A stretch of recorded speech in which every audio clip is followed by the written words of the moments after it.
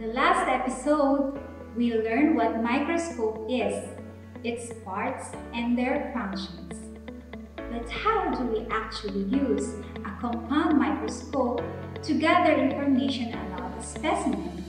To answer this, let us learn how to focus a specimen using a compound microscope.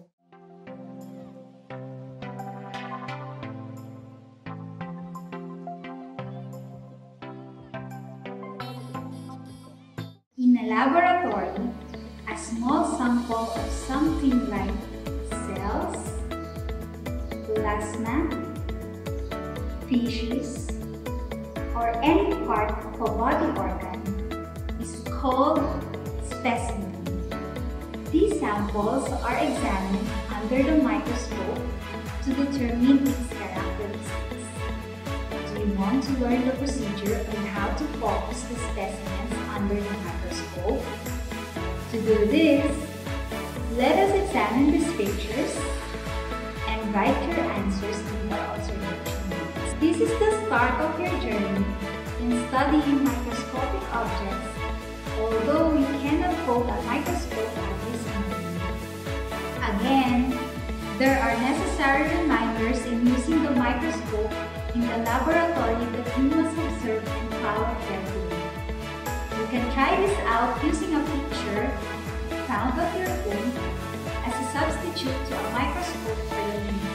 First, carry the microscope with your both hands, grasp the arm with one hand, and place the other hand under the base for support. Second, put the microscope on the table with the arm towards you.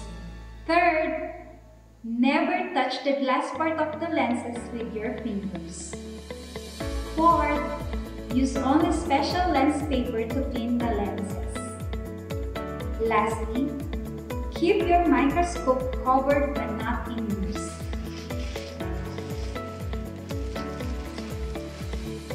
There are several steps to follow when examining specimens under the microscope.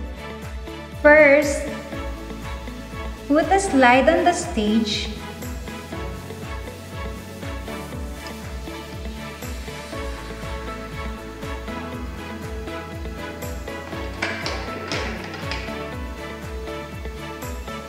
Position the specimen over the opening on the stage.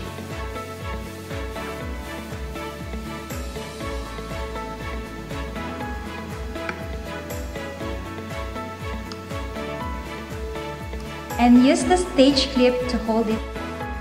Second, check the stage from the side. Slowly turn the coarse adjustment knob to lower the body tube until the low power objective almost touches the slide.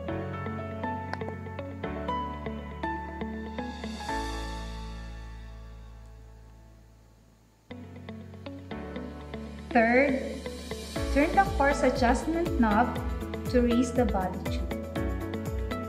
Fourth, look into the eyepiece and turn the fine adjustment knob until the specimen is properly focused. Fifth, while looking into the eyepiece, adjust the diaphragm and the mirror until you see a bright white circle of light.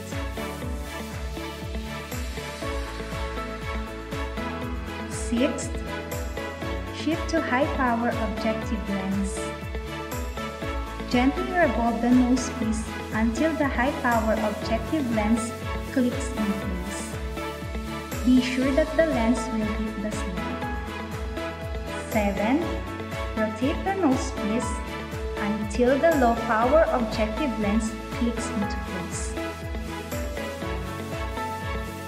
Lastly, look into the eyepiece and turn the coarse adjustment knob until you get the clear focus of the specimen. It's easy, isn't it?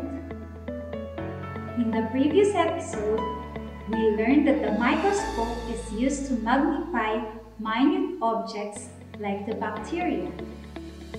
This is because of the objective lenses.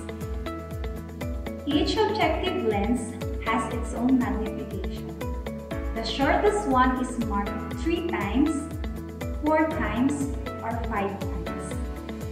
The LPO is marked 10 times or 12 times, while the HPO is marked 40 times, 43 times, and 50 times.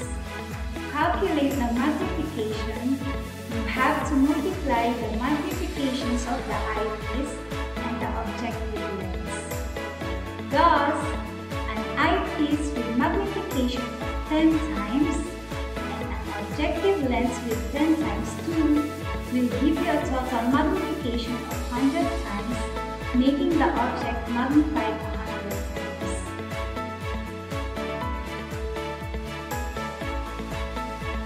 Now, let us apply what you have learned in this lesson. For learning task 1, arrange each step on how to focus specimens using a compound microscope in their correct sequence.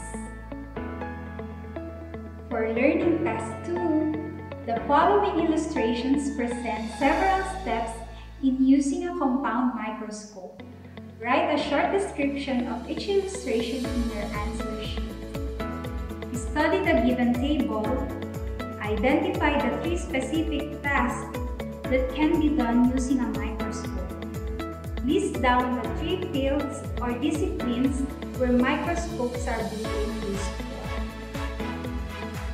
Write 3 sentences reflection after doing the activity. Please do not forget to subscribe to our YouTube channel, Math Cycle, like our videos, and hit the bell button for updates. I hope you learned in today's lesson. In the next episode, we will be describing the different levels of biological organization. This is Ma'am Leah, your science teacher.